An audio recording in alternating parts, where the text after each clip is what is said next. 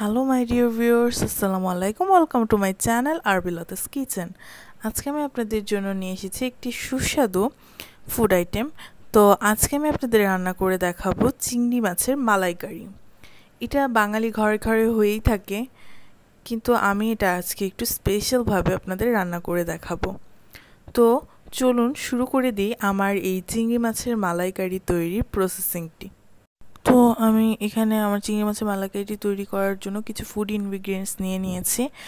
আমি এখানে যে ফুড ইনগ্রিডিয়েন্টস নিয়ে নিয়েছি তার মধ্যে প্রথমেই নিয়ে নিয়েছি আমার যে প্রধান উপকরণটি চিংড়ি মাছের মালাইকারি তৈরির জন্য চিংড়ি মাছটা, সেটা নিয়ে নিয়েছি। তার পেছনের লেজটা আপনারা দেখতেই পাচ্ছেন, আমি চাইনিজ স্টাইলে কেটে নিয়েছি। তারপর এখানে নিয়ে নিয়েছি আদা বাটা, রসুন বাটা আর কাঁচা মরিচ নিয়েছি, সেটাকে ফালি করে নিই। আর এখানে আমি টক দইটা নিয়েছি এবং টক দইটাকে ফেটে নিয়েছি। আর তারপর নিয়েছি গরম মশলা, তেজপাতা, এলাচ, দারুচিনি, লবঙ্গ। আর এটা নিয়ে নিয়েছি আমি গরম মশলা গুঁড়ো, এই জন্য আমি গোটা গরম মশলার পরিমাণটা কম নিয়েছি। আর এখানে নিয়ে নিয়েছি আমি নারকেলের দুধ। আর এখানে আমি নিয়ে নিয়েছি অনিয়ন পেস্ট, এটাকে আমি ব্লেন্ডারে পেস্ট করে নিয়েছি।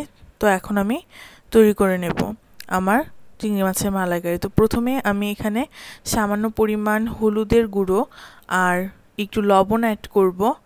তো আমি এখানে 1 টিস্পুন হলুদের গুঁড়ো আর 1 টিস্পুন লবণ অ্যাড করেছি।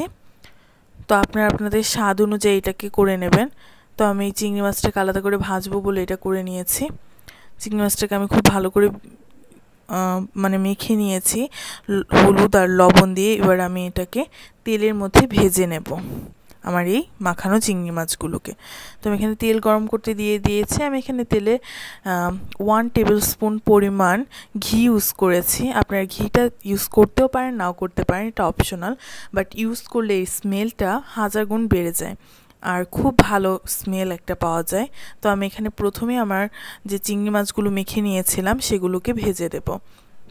এই গরম তেলটার মধ্যে আমি এগুলোকে এখন ছেড়ে দেব। খুব বেশি একটা ভাজবো না আমি, ভাজার পরিমাণটা কম থাকবে, কারণ এর বাইরে একটা কুকিং প্রসেস যেহেতু রয়েছে, তাহলে খুব একটা ভাজার এখানে দরকার নেই। এর ভেতরে যাতে মশলাগুলো ঠিকমতো ঢোকে, এজন্য আমি এটাকে হালকা হলুদ করে ভেজে নিচ্ছি। আর এর ভেতরে যাতে লবণের টেস্টটা যায়, সেজন্য আমি এখানে হালকা লবণ দিয়ে নিয়েছি। তো এগুলো আমি ব্রাউন কালার করব না, আমি সামান্য একটু গরম তেলের মধ্যে নেড়ে চেড়ে ভেজে নেব। ভেজে আমি এই আমার যে চিংড়ি মাছগুলো আছে এগুলোকে তুলে নেব।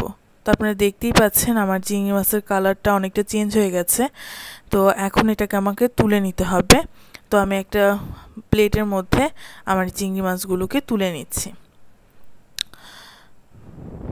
চিংড়ি মাছগুলো যেই তেলের মধ্যে ভেজেছি আমি সেই তেলের মধ্যেই আমার রান্নাটা করে নেব। তো আমি এখানে আমার গরম মশলাগুলো দিয়ে নিলাম, যেগুলো গোটা গরম মশলা আছে সেগুলো আমি চিংড়ি মাছ ভেজেছিলাম ওই তেলের মধ্যেই। তো দিয়ে আমি ভালো করে একটু নেড়ে চেড়ে নিলাম। এরপর এখানে আমি আমার অনিয়ন পেস্টটা অ্যাড করব। এখানে আমি 1 কাপ পরিমাণ অনিয়ন পেস্ট করে নিয়েছি। তো সেটাই আমি দিয়ে নিলাম আমার গরম মশলা আর ওই তেলের মধ্যে দিয়ে ভালো করে নেড়ে চেড়ে নেব।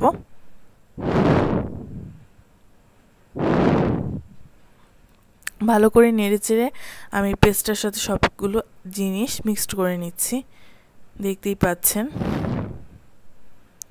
তো আমার মিক্সটা অনেকটাই হয়ে এসেছে। আপনার এই মিক্সটা ভালো করে করবেন, কারণ এখানে কয়েকটা মশলা গেছে, কারণ হলুদ আর যে লবণটা আছে সেটা তেলের সাথে অনেকটাই রয়ে গেছে, এই জন্যই খানিকটা হলুদ কালার হয়েছে। এরপর আমি 1 টেবিল স্পুন পরিমাণ আদা বাটা এবং 1 টেবিল স্পুন পরিমাণ রসুন বাটা দিয়ে নিলাম আমার এই পেস্টটার মধ্যে। এরপর এটাকে আমি খুব ভালো করে মিক্সড করে নিচ্ছি। এরপর আমার মিক্সিংটা হয়ে গেছে। যেহেতু আমার মিক্সিংটা অনেকটাই হয়ে এসেছে, তাহলে আমি এখানে অন্য ফুড ইনগ্রিডিয়েন্টসগুলো যোগ করে নেব। তো আমি এখানে প্রথমে অ্যাড করে নিচ্ছি, আমি একটা টমেটোকে 8টা ফালি করে নিয়েছি, সেই ছোট ছোট টুকরো করে নিয়েছি। সেই একটা টমেটো দিয়ে দিলাম, এর স্বাদটা অনেক বেড়ে যাবে।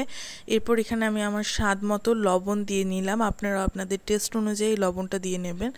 তারপর এখানে আমি অ্যাড করব আমার যে গরম মশলার যে পাউডারটা আমি করে নিয়েছি, সেই গরম মশলার পাউডারটা আমি অ্যাড করব। সেটা আমি 1 টেবিলস্পুন পরিমাণ ইউজ করব না, এখানে 1 টিস্পুন পরিমাণ ইউজ করলে আই থিঙ্ক ঠিক আছে।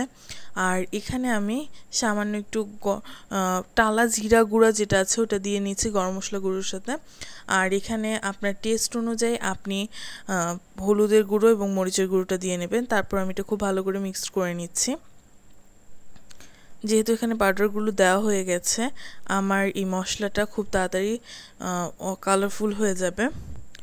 তো মশলা কষানোটা হয়ে গেছে অনেকটাই, এখানে আমি আরেকটু লবণ অ্যাড করে নিচ্ছি।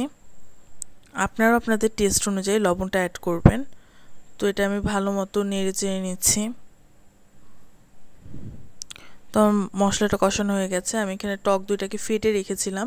টক দই না ফেটে রাখলে টক দইটা মানে আপনি যে তরকারিটা রান্না করবেন তার মধ্যে জমে জমে যায়, তাই টক দইটাকে খুবই ভালো করে ফেটে নিতে হবে।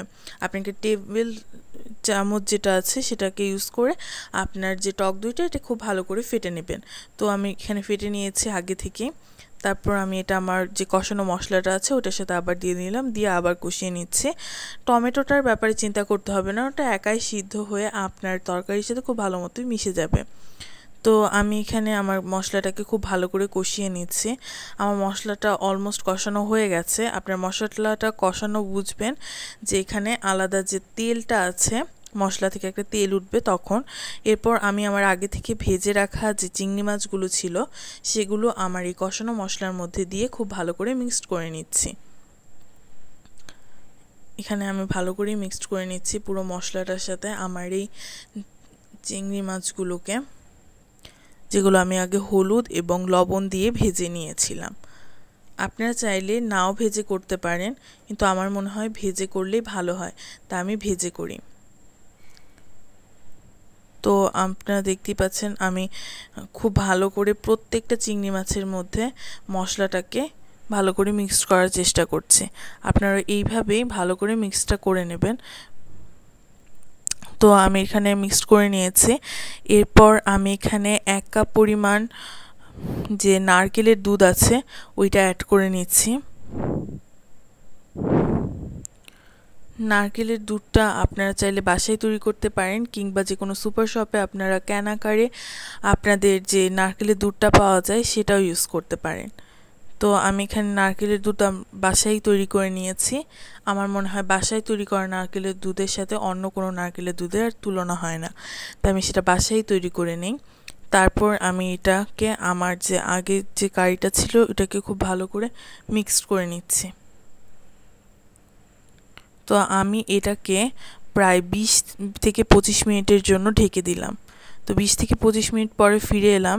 দেখতেই পাচ্ছেন আমার যে দুধটা দিয়েছিলাম নারকেলের সেটা অনেকটাই শুকিয়ে গেছে, আর ওটার উপর বেস করে আমার তরকারির ঝোলটা রেডি হয়েছে।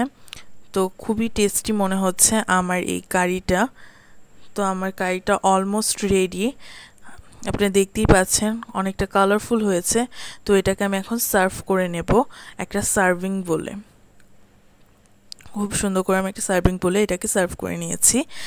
এখন আপনারা দেখতেই পাচ্ছেন কত কালারফুল এবং কত সুন্দর হয়েছে। আপনারাও বাসায় আমার রেসিপিটি ফলো করে এই চিংড়ি মাছের মালাইকারিটি তৈরি করে খাবেন। আমি আশা করছি আমার রেসিপিটি ফলো করলে আপনার চিংড়ি মাছের মালাইকারিটি এতটা সুস্বাদু হবে। আর আমার রেসিপিটি যদি আপনাদের ভালো লেগে থাকে তাহলে please like, comment R share করতে ভুলবেন না। আর অবশ্যই আমার চ্যানেলকে সাবস্ক্রাইব করে আমার সঙ্গেই থাকবেন। Thank you everyone.